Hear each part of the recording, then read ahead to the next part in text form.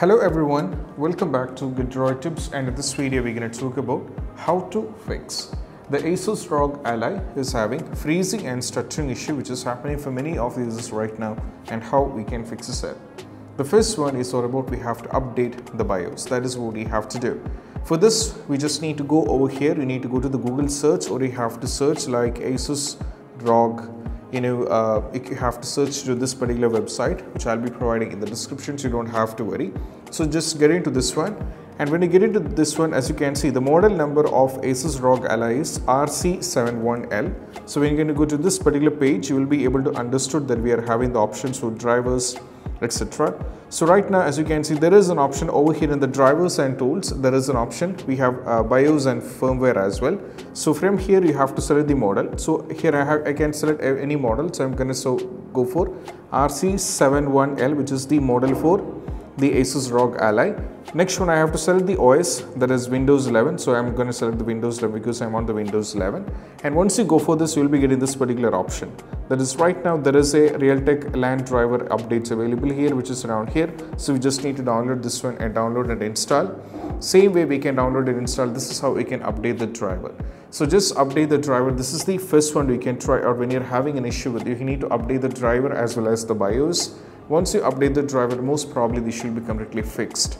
Even if it's not working, we can move to the next one. That is all about we have to enable the FPS limiter. For some games, that might be the reason, so we have to enable this. So here we are having an option. Just press this particular button over here.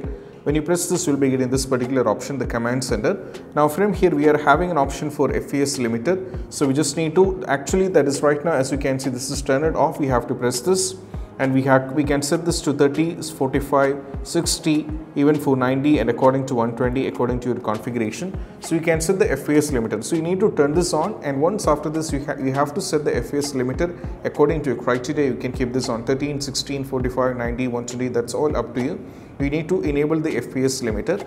Once afterwards, try launch the game, and even if you're still having the issue, the next one is all about you have to check the temperatures of the Asus ROG Ally. So if it is too hot, what you need to do is we just need to keep it cool down completely. You need to wait for a little bit of time, and once afterwards you just need to try to play the game afterwards. I have to say you have to keep this completely turned off for an hour. What you have to say is 30 minutes to 1 hour. You have to completely keep this off. Once afterwards, try launch the game, because this has to be get cooled down, or else you'll be having these kind of trouble. So just cool this down, and once afterwards see if the issue is solved or not. Even after trying with this, if it's not working, we have to try with the next one.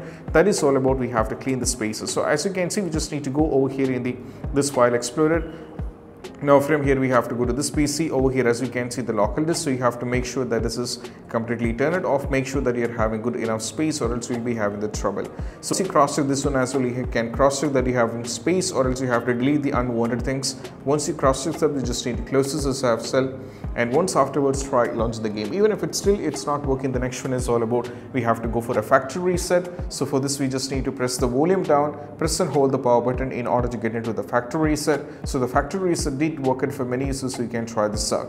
So these are the possible workaround which can be done when you're having an issue with Asus ROG Ally is having freezing stuttering issue. And I hope this video is helpful, and if you find this video helpful, don't forget to subscribe and click on the bell icon for more notifications. See you soon in the next video. Peace out. Bye bye.